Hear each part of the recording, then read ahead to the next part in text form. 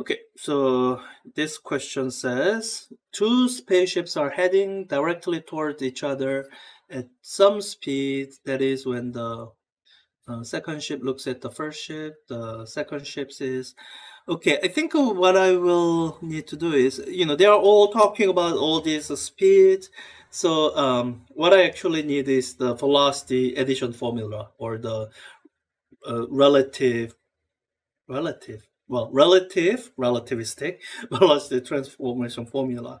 So let me open this up in a separate window and have this on the side so that I can refer to it as I answer this. This is one of the rare cases where I actually don't really recommend that you memorize the formula, because velocity transformation formulas are one of those super ugly, super complicated looking formulas. These. And this is basically the only place where you will see them. Unlike Lorentz transformation, which is very widely applicable, velocity transformations formula, this is it. You use it to transform velocities, and most times I'll try to avoid using them altogether. So just know where you have to look it up and know how to use it. So with that, let me just work through it. I think with access to the formula, there isn't a lot of writing I need to do, so I think I can just do it with the zoom annotation. So let me just draw the pictures so that I don't confuse myself. I have spaceship A going directly toward each other at 0.8. I see, and this sentence explains it. The second ship is a canister shot from the first ship. Okay, so let me describe this from the perspective of the second ship. And the question text is explaining how this is directly toward each other at 0.86c. What that means, it's not this. It's not saying that both the ships have this speed. Doesn't mean that. It says that is when the second ship looks at the first ship. So you are imagining yourself in the rest frame of the second ship. It sees the first ship approaching it at 0.86c. So this picture is what it's describing. Now it has, if the second ship sees a canister shot from the first ship approaching itself directly at that speed, so that's the speed. So there's some canister that's been fired, and it gives the speed of 0.99c in this reference frame, the frame I'm drawing my pictures at. At what speed did the first ship fire the canister? Yeah. So this is 0.99c. That's this measurement. So what it's asking is, okay, imagine the reference frame.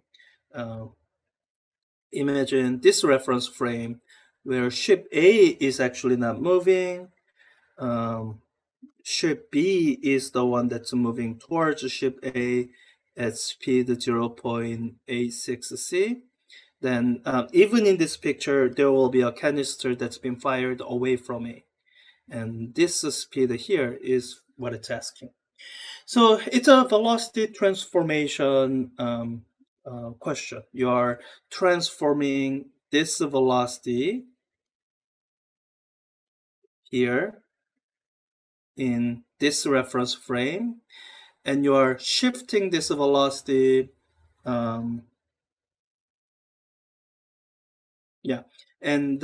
you are shifting this velocity to this reference frame, which is so if I'm drawing pictures here, let's just call this X and Y, and for ship B to be moving that way, the reference frame here, S prime, this relative to this is moving to the right at speed of V.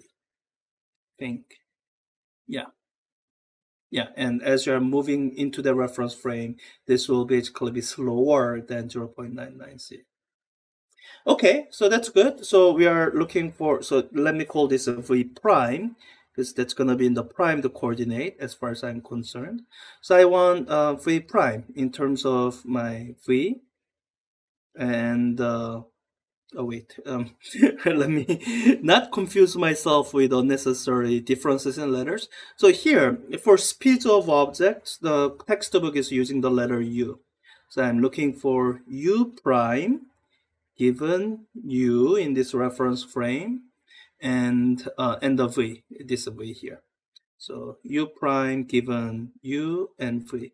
Now, in your textbook, they only give this set of formulas. They don't give you the inverse transformation, or rather, I guess this is the inverse transformation. They don't give you the transformation.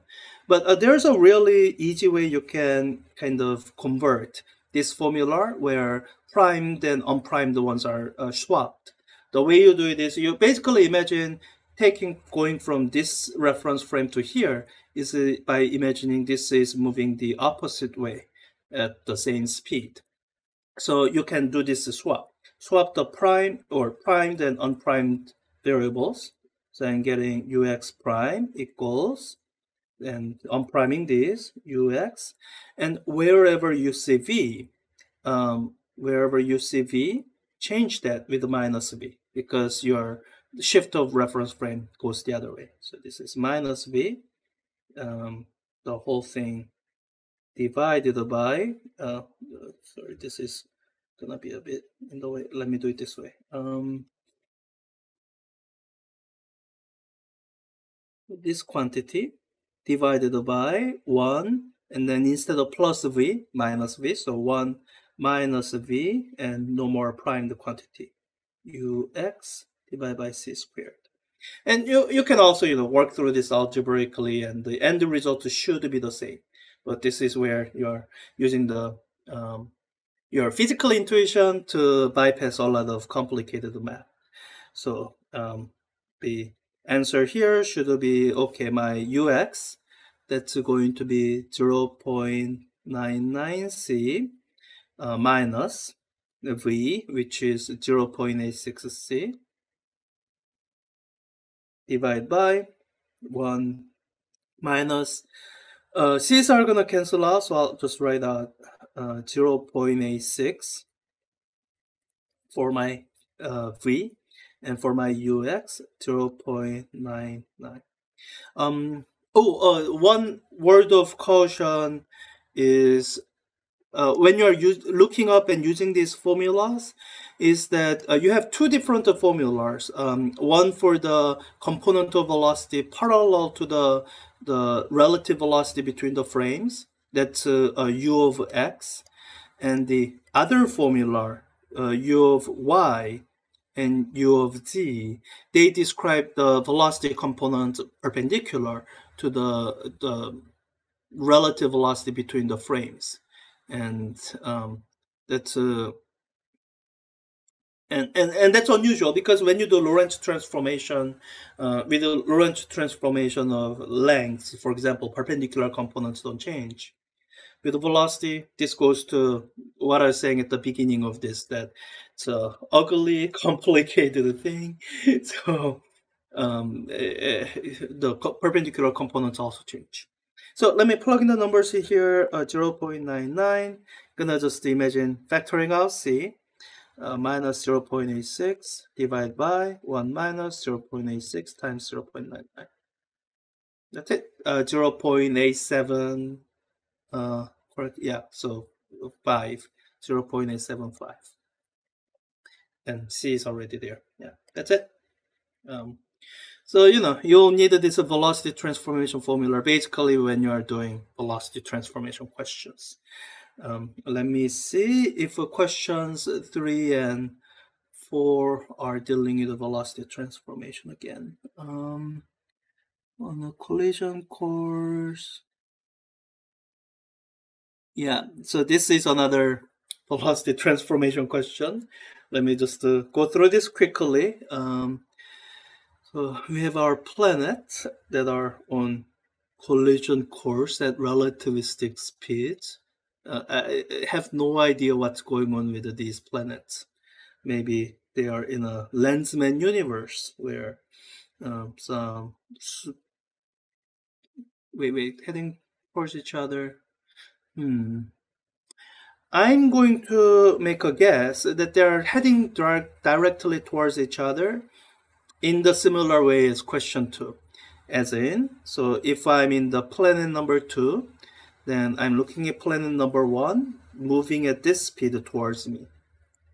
And I'm also seeing the spaceship, which is moving towards me, 0.79 c. Then what is the velocity of the first ship relative to the first planet? Yeah, it looks like it's almost exactly the same as the previous question, with spaceships replaced by planet and canister replaced by spaceship. So let me use the same formula. I think I remember it well enough to write it down. So I'm just gonna basically write down a version of this that's applicable. Ux prime is equal to Ux minus V divided by 1 minus V Ux divided by C squared. Yeah. And the quantities are, so this is going to become my V, because I'm, so this is my frame S, where the planet 2 is at rest, and the reference frame where this planet 2 will be moving to the left at this speed is the reference frame S prime that's moving to the right at that speed. Yeah, and this is my UX. Yeah, UX in my planet 2's inertial reference frame. Okay, so let me just plug in all the numbers. I have UX, so 0.79 minus 0.295 divided by 1 minus 0.295 times 0.79. So in the relative to the first planet, it's moving at 0.645. See, yeah. These kind of questions are a bit boring, in the sense that I mean, so you do have to get the right formula. That part can be challenging, especially if you're trying to use other like Lorentz transformation. They don't apply here. But once you know the right formula, then it's boring in the sense that there is a lot of variety I can give as the question asker. I'm basically giving you some of the quantities in this formula and asking you for the remaining quantity. Very boring. Okay, let's look at question for that's again why I haven't done this question before. Yeah. So let me draw the picture again, because maybe there was some change here. So who knows? Two spaceships are heading directly towards each other. Okay. And I'm going to take the same interpretation as before. This ship is moving at some speed. Oh, wait. Okay. So this is a bit more interesting. So let me describe the perspective of the second spaceship. And one ship fires a missile towards the other ship. And in this reference frame where I'm describing it, this missile is moving at the other observes it to approach at this speed, 0.945 c. Now, the question actually doesn't give you this speed at which the spaceship is free. It's not giving you that. What it is giving you is the physical picture from the other perspective. So in the picture where spaceship 2 is moving towards spaceship 1 at that speed of v, then in this reference frame where the first spaceship is at rest, it is saying that this missile is moving away at this speed, 0.78 c. That's new. So it looks like it'll take a little bit of algebra. Let me do it this way. Let me do it the fun way, which is instead of doing it by hand, I can use my computer algebra system. It's kind of what it's there for. Let me define some quantities here so that I can write down my equations. I will need a v that I'm gonna solve for. I'll need a ux prime that I'll give as an input, and I'll need a ux that I'll need as an input. So my equation is going to be ux is equal to uxp plus v divided by 1 plus v times uxp divided by, oh, I need a c squared. Oops, let me do it this way. Just copy this off so that I don't lose it. Okay, copy. I also need to define variable c. Paste. Wait, what? All right, I lost it. All right. Equation is ux is equal to uxp plus v divided by 1 plus v times uxp divided by c squared. Okay, so that's my equation. And just copy that down, because what I'm going to do is I'm going to use the solve function in SageMath to just have this solved for v, since that's not done anywhere. So I'll solve equation for v. I think that's all I need. Let me see what it gives. It might complain, sometimes it does. Especially if in order to solve this, they need some assumptions entered. No assumptions. So that's the answer. Let me put that into a solution. The underscore refers to the previous output, and I don't need the whole array. I just need the first element. So this is my solved equation for v. I'm just going to substitute in some parameters. So substitute my ux is, so that's the speed in this reference frame. So that's going to be, is that right?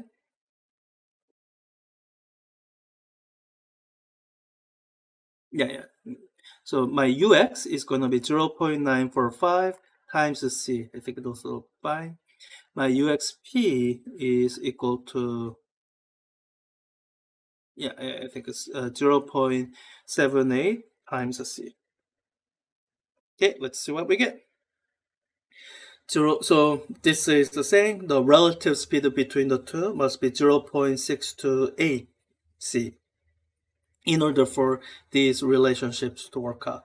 And that seems reasonable-ish. Let's give it a try, 0.628. And doing it this way, it's mildly faster than going through all that algebra by hand. I mean, you can, move this over, collect the like terms for v, and solve for a, which is fine. And you should know how to do it by hand. It comes in useful from time to time. But I will tell you, doing it this way, with the computer algebra system, that's how most scientists and engineers tackle complicated expressions. We got better things to do than work through tedious algebra.